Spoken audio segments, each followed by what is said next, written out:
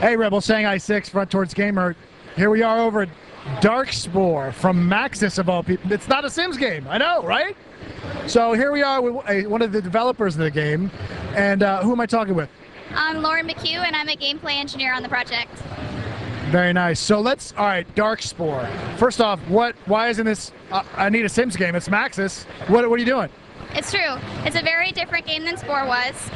The piece that we did take from Spore was the creature editor technology, so you'll be able to collect genetic heroes and edit them with the Spore creature editor. Other than that, though, it's a sci-fi action RPG with really hack and slash fun gameplay and 4-player co-op. So no green diamonds over my head or anything? Nothing? It's just action RPG. Okay, talk to me about that. What is that? So you're going to collect heroes, and you're going to form squads of 3 creatures, which you're going to take down on the planet. Each one of them has unique abilities and a unique backstory, and you're going to be able to switch between them and just go make your way through and kill all the enemies on the planet. Okay, and what's the storyline? Why are we going on these planets? What are we trying to do? Sure. The creatures have been infected with Darkspore, and they're infected with this eDNA virus. So you're going to want to use the stabilized version of this virus to genetically improve your creatures in order to exterminate all of the infected creatures on the planets. And you just go from planet to planet doing this? Three creature genocidal team just going from planet to planet cleaning. You and all your friends. All right, very interesting. So when I was playing through the demo, the first thing I thought was Diablo. It's got all the loot hoarding mechanics, which is everybody loves. You know, leveling system. But your big thing, instead of just having the leveling system, is having a squad of 3 creatures that you could change out. And I actually said something like Pokemon. Right. So talk to me about that. Yep, that's actually a pretty good way to describe it. So you're going to collect dozens of genetic heroes, and you're going to be able to form squads that work well together. So you're going to want to find guys with abilities that combo well. You could be a person who focuses on one kind of guys, like you really like to play tanks, or maybe you want to have a more well-balanced team. Kind of depends what you're going to play, and if you're going to play with your friends, what decks they're going to bring.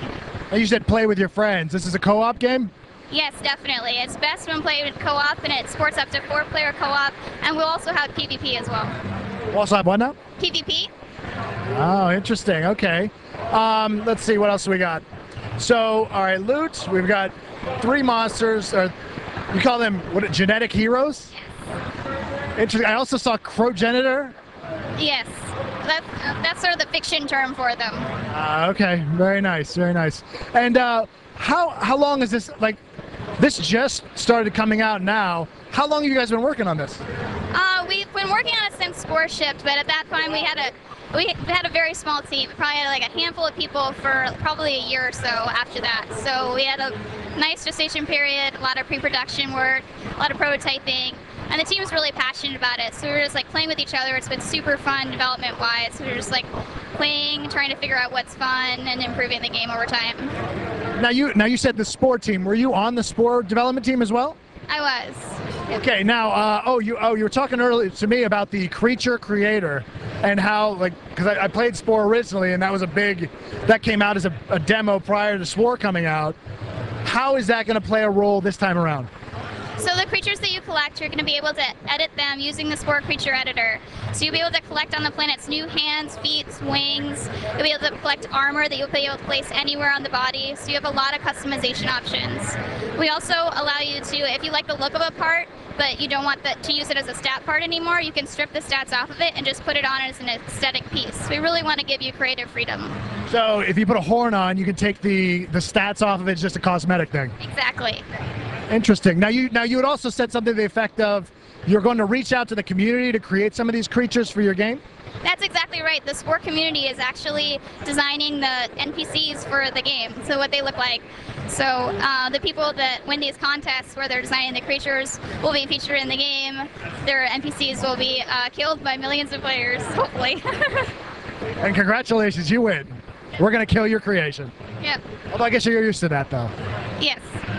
All right, well, I certainly appreciate it. When does this ship? It ships in February 2011. Oh, wow, that's fairly soon. Yep. It's coming right up. All right, well, I certainly appreciate your time, Lauren. Thank you very much. Nice to meet you. All right, you too. Shanghai 6 out.